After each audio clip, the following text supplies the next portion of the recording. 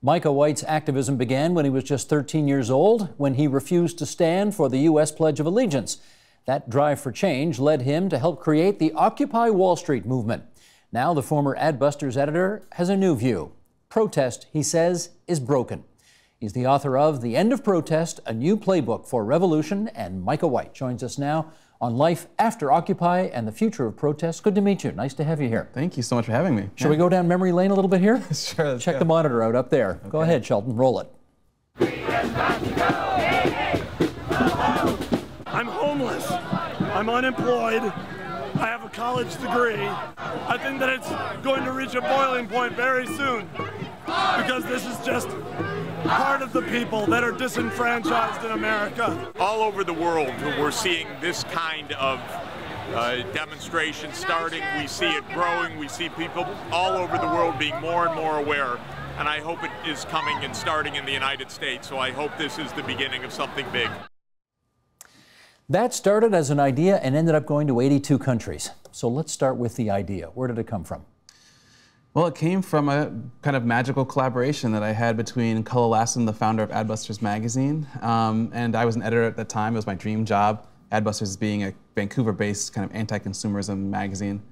And at that time, if you go back to 2011, you know, there was this worldwide uprising called the Arab Spring. And the people in Egypt had gone into Tahrir Square and they demanded that Mubarak step down, and they resisted thugs sent to beat them up, and Mubarak did step down. And then that passion spread to Spain, and the people of Spain started going into their squares, and they started holding these democratic general assemblies. So Cullen and I were brainstorming on the phone, how can we bring this to America? And we basically came up with this idea. We wrote a tactical briefing, basically an email to our subscribers of the magazine, and said, hey everyone, if we can combine what they're doing in Egypt with what's happening in Spain and bring that to America, we can kick off a revolutionary moment in this country, we can get money out of politics, you know, we can fundamentally change the way things work. And the time was so ripe that within 24 hours of sending that out, activists in New York, they took it up, they ran with it, they made it their own, and eventually Occupy Wall Street happened. It created a Twitter account, Occupy Wall Street NYC, and then you're really off to the races after that. Right, yeah, I created the account and I kind of managed that, and then someone else created another one, and right before the movement, we basically, right before it began, you know, we just gave those things over. So I sent the very first tweet, I created the first account, but then I gave the password away. And what made you think that this kind of protest was different from anything that had preceded it? I think part of it was the historical situation that was going on, and I think that part of it also was this new shift towards leaderlessness that we were seeing in Spain. That was really inspiring, I think, to see that the people of Spain were kind of doing these consensus-based general assemblies, and they weren't marching, they weren't, you know, but instead they were kind of like manifesting the ideal of democracy. So I think it had some kind of magical thinking about we could manifest a perfect form of democracy and like... But just follow that thread through. What did you think that you might be able to achieve by doing this? I think that, you know, the sky was the limit. I think that Cullen and I think a lot of people were thinking about regime change in the sense of getting rid of the power of money to influence our democracy, which, you know, in 2010, the US Supreme Court said that corporations and unions can give unlimited money to candidates. And we know that the candidate who spends the most wins 90% of the time. And so we were trying to overturn a decision made by the highest court, which, you know, at that time it sounds naive now, but they had toppled the Tunisian dictator. They had toppled the dictator of Egypt. We thought we could topple the financial dictator of America. And how much of that plan do you think actually came true? Well, we didn't achieve that goal for sure, you know, and that's why I call Occupy Wall Street a constructive failure. You know, it failed to achieve what we set out to achieve, but in failing, I think it taught us a lot about the limitations of contemporary activism. It taught us about the limitations of that storyline of activism that we were following and chasing with Occupy Wall Street. So in the end, I mean, it's good. A failure, we learn from our failures, but I do think it's important to acknowledge it as a failure so that we can learn from it. You acknowledge it as a failure, but do you think you marched down the road at all? You know, did you get close to your goal? Did you get somewhere close to your goal? I think that every social movement, every protest is really like, it's like testing a hypothesis. And I think that the great thing about Occupy Wall Street is that we tested a hypothesis that basically has been dominating contemporary activism for so long. That hypothesis being that the best way to get social change is to get millions of people into the streets, rallying around a unified message.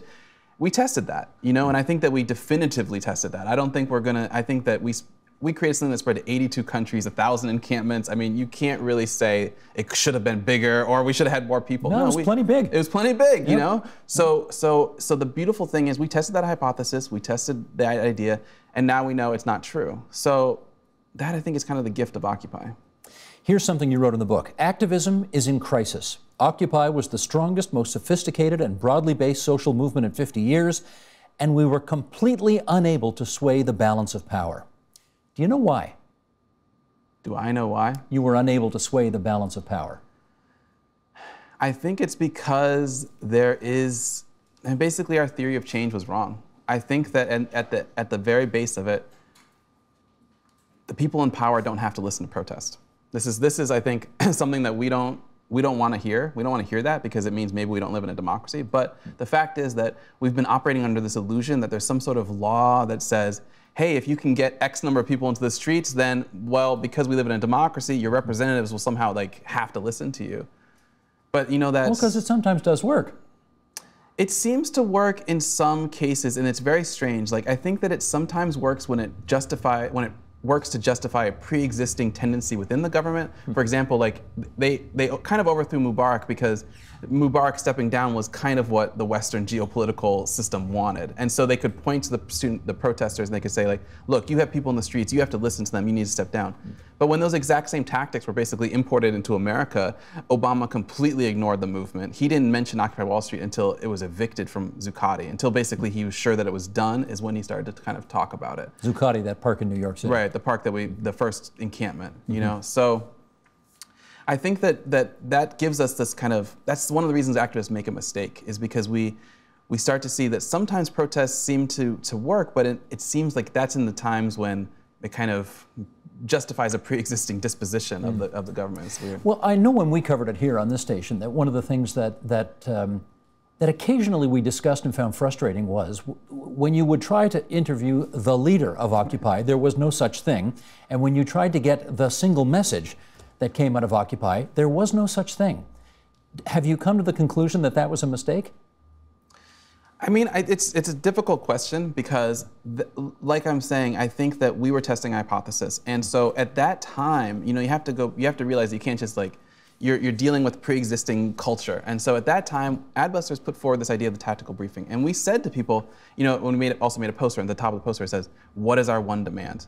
And we told people, let's go down to Wall Street, let's come up with our one demand, and let's make that one demand, you know, set up a presidential commission to get money out of politics. So, but the thing is, I was based in Berkeley, California, Cullah and Adbusters based in Vancouver. So when the idea went to New York City, it was taken up by people who believed in something called prefigurative anarchism, which I had never heard of. And under that paradigm, you don't make demands. Instead, you build the ideal society within the, you know, microcosm of the protests. And so it wasn't so much a mistake as it was the only way it could have gone. But the notion of putting the needs of the 99% front and center, you did do that. Do you take some satisfaction out of that? I think that the beautiful thing of Occupy is that it did give us this idea of horizontalism and leaderlessness, that we should no longer invest the will of our movements into single individuals, and that there is a kind of power in the group, which is really an idea that we kind of got from Spain. You know, they also, with their consensus-based assemblies, it's not something we just made up, it was something that was kind of floating around the global movement. I think that was beautiful. I think it's true. And I think that leaderlessness wasn't a complete failure, but the way in which it was practiced during Occupy with a very strict consensus-based, you know, it paralyzed us. We could not come to complex decisions. We, in fact, like you're saying, we could not put forward articulate spokespersons because people like Cullah and I and other articulate spokespersons would recuse ourselves. In fact, we would say we're not taking any views. And there was a kind of tendency to tear down any potential leaders or any charismatic individuals. So the way in which leaderlessness was practiced, I think, was possibly not correct, but the ideal, I think, is still something that we need to figure out and chase after. You know? Here's another quote from the book. Activism, you say, is at a crossroads. We can stick to the old paradigm, keep protesting in the same ways and hope for the best, or we can acknowledge the crisis, embark on wild experimentation, and prepare for revolution. Okay, I got to know what some of that means in there. Wild experimentation means what?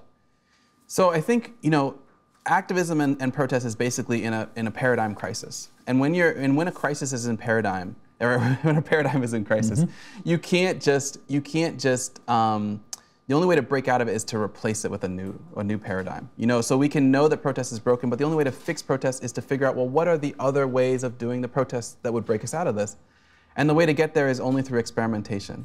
So I think that we need to, you know, one of the things I talk about in my book is basically, are there other theories of social change than just direct action, the idea of putting our human bodies into the streets? Are there other ways of conceiving of social change? And would those other theories give us new tactics, new ways of thinking about doing social protest? I got a radical idea for you. Okay. Why don't you run for office? I think that is something that that activists need to start thinking about. Take over. I absolutely agree with you, and I think, so if you look at what happened in Spain, their movement arose in 2011 around the time of an election. And at that time they said, you don't represent us, we're not going to get engaged in politics. And of course they didn't vote, so what happens? The right wing sweeps into power. But if you look at what's happening in Spain now, those very same protesters have built a social movement that's also a political party. It's called Podemos, and they are winning elections. So I agree with you that North American activists need to learn our lesson, which is, yeah, social movements need to start winning elections. Have you given up on activism altogether because of the experiences related to Occupy? No, absolutely not. You know, I started activism when I was 13. Activism is my life. But instead, I do acknowledge that we are in a period when protest has become ineffective. And so when you're in one of those periods, you have to, the only way to break out of it is to acknowledge it. And, you know, it's a recurring phenomenon within activism to be within one of these periods. I think between the anti-war movement of 2003 and the start of Occupy Wall Street, that was also a period of the end of protest. There basically was no real movements happening in America, at least between those years. So, but I don't find it discouraging so much as I find it's a little bit exciting, you know, and I think it's hard to like get people, you know, to realize that we need to stop our old patterns. But once we do, I mean, something like Occupy Wall Street could emerge just, you know, in a week from now. It's that quick. People didn't. It feels very much now like it did before Occupy, in the sense that no one believed Occupy was going to happen. They didn't think it was a good idea. They thought protests, you know, was, I think, broken in a certain sense then too, you know.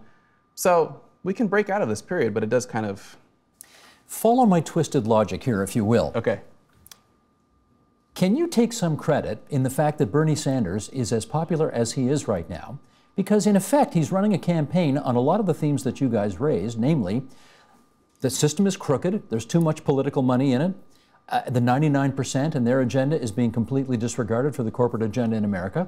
Now, he's not going to win the nomination, but he's having a hell of a run. You take any credit in that? I think that, yeah, I do. I mean, I think that Occupy Wall Street, though, can take credit for the rise of Bernie Sanders and Donald Trump, in the sense that both of these candidates represent people who are desperate for social change. They're desperate for change. We haven't solved any of the economic inequalities that created our movement, the Occupy movement. But at the same time, they are suspicious of the old protest methods. They're looking for new things. But, you know, I think my critique of both Donald Trump and Bernie Sanders is that they are still a regression to that old leader-based style. Mm-hmm. It's still the system of like putting my hopes into this singular individual. But they want to speak for the voiceless. Right. That is one thing those two very different guys have in common. Right. They want to represent people who feel underrepresented. Right. And I think that they are both the result of acknowledging that there is this passion among the 99% that is willing to kind of, that wants someone who's going to say, I'm going to smash things up and make things different, and so I think that, yeah, I think that it is a beautiful thing, but at the same time, I'm a little bit wary of them. Yeah. Well, let me pick up on the smash things up, because you know we have seen it in the Trump rallies in particular. There has been some violence, and this is from David Smith in The Guardian, who wrote about that, particularly the one in Chicago that had to be called off because it got out of control. He said the Chicago intervention, rooted in the city's activism against social and racial injustice, was isolated and not intended to launch a movement. But like last year's student protests over racism on college campuses, it has the potential to spread and gain its own momentum, especially with social media linking common causes. From Black Lives Matter to trade unions to LGBT groups, there are many overlapping interests in halting the Trump bandwagon. What are the Trump rallies, in your view, saying about the nature of public protest today in America? You mean the attempts by protesters to kind of disrupt them? Well, I guess part of that, but mostly the fact that these have been massive events. Yeah. You get 35,000 people show up in Montgomery, Alabama, to hear Donald Trump speak. Yeah. I mean, it's a calm protest, but it's a protest movement of sorts. Yeah, yeah. I mean, I think it comes back to this people, I mean, I think one of the mistakes of Occupy Wall Street is we didn't link up enough with the Tea Party, for example. But you know, you have to, the Tea Party movement kind of preceded Occupy Wall Street. So there is this kind of, there's a growing number of people in America who realize that only some sort of radical, revolutionary transformation is going to get them the solutions that they need. And I think that politicians are, you know, Trump and Bernie Sanders are tapping into that, you know. So I think that, but at the same time, I think that it's really going to be up to social movements that can figure out how to mobilize that same discontent in order to swing elections. I think if, for example, Occupy started in September and ended around in, you know, was evicted in November. American elections happen in November. Had there been an election during the height of Occupy Wall Street, we could have totally shifted the course of that election. And so I think that what I would say to people who are going into the Trump rallies and kind of disrupting is we need to think bigger than that. I think that disrupting the Trump rallies is like, that's small game in terms of activism. I mean, any activist can do that with 20 friends. Yeah. What's bigger than that, though, is to figure out how would you build a social movement that could beat Donald Trump in an election? Rather than trying to disrupt him, let's eclipse him. Let's use that kind of fire that he's tapping into that we basically created. I mean, we created that intensity, you know? And so I think that that's kind of where I'm leaning towards. Ironically, he's spending the least amount of money out of all the candidates. So it's not always money. Yeah, isn't that interesting? It's not always money. You know? But you talk, let's just finish up on this. You talk about revolution. And, you know, for some people, the word revolution is a very scary word. And I guess I need to know, when you talk about revolution, are you talking about overthrowing the republic? You want a different form of government? What are you talking about? That's a really good question. I agree with you. I think that one of the fascinating things about contemporary politics is that we have become we've started to believe that maybe revolution isn't possible, and maybe it's not even desirable. I think that a lot of people on the left looking at Stalin, Mao, all communist revolutions. Lots of people die when you have revolutions. Absolutely. Yeah. We start to see them now as kind of a negative thing, perhaps. But I think the core thing to understand is that revolution is part of the process of human civilization. Revolutions are necessary to getting us to the next step in human civilization. So when I talk about revolution, what I'm really talking about is a change in legal regime.